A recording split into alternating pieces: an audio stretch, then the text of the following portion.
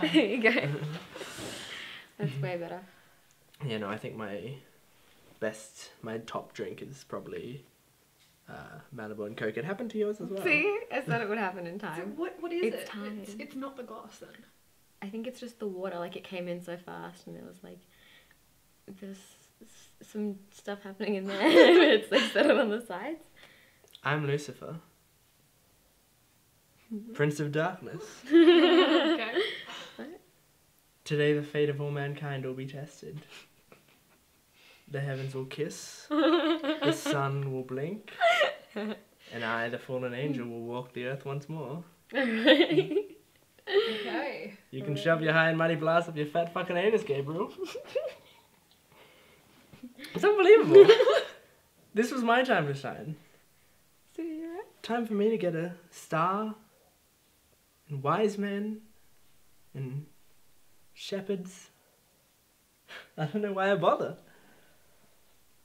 What? This world is going to heaven, and I'm trying to save you people from that dull as dishwater place, but everything I do gets taken the wrong way.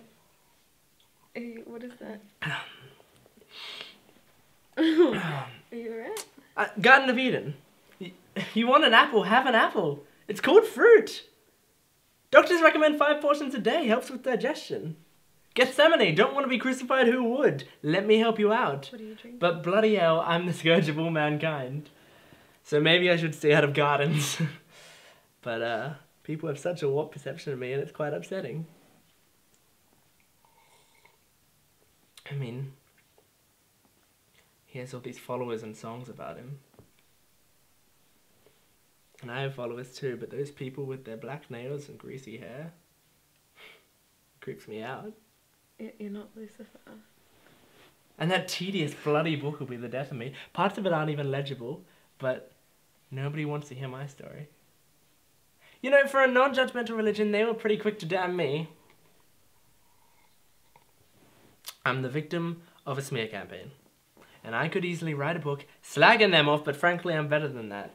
For centuries, I've kept a dignified silence in the firm belief that the truth would prevail. But while they play dirty like this,